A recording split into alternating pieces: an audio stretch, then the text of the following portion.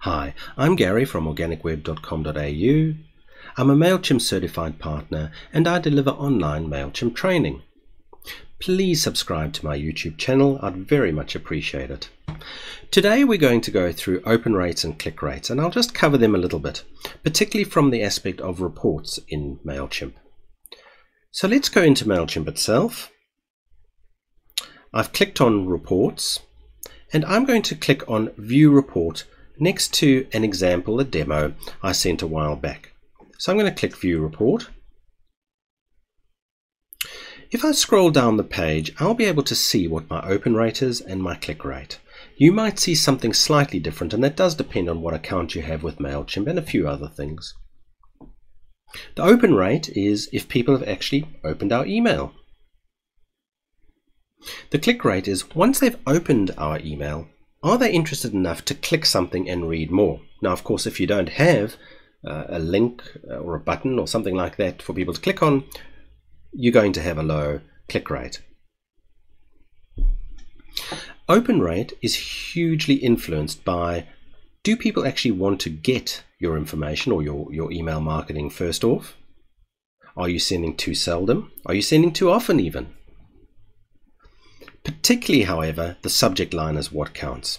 If you have a good subject line that conveys the benefit of the person opening the email, in other words, opening and reading the email, if you have a good subject line, you'll notice that your open rates will improve.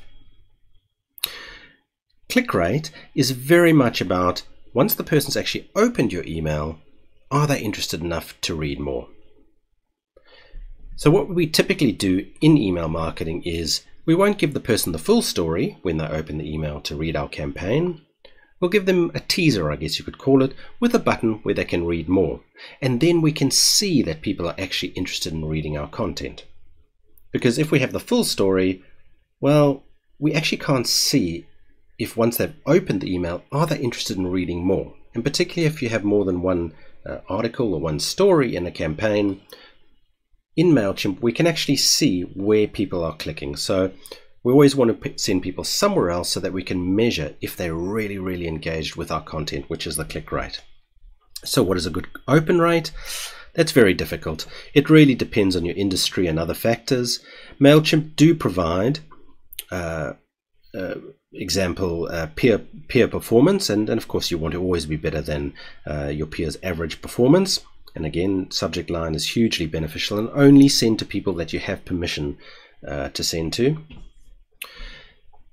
Click rate, however, and this is just from my personal experience, I've noticed that organizations that are sending good email marketing have a click rate of about 10% of the open rate. So what I mean by that is, if, and this is unrealistically high, if we had an open rate of 67% as per here, if we had a click rate of 6.7%, that would be good. That would be spot on, they're doing something well.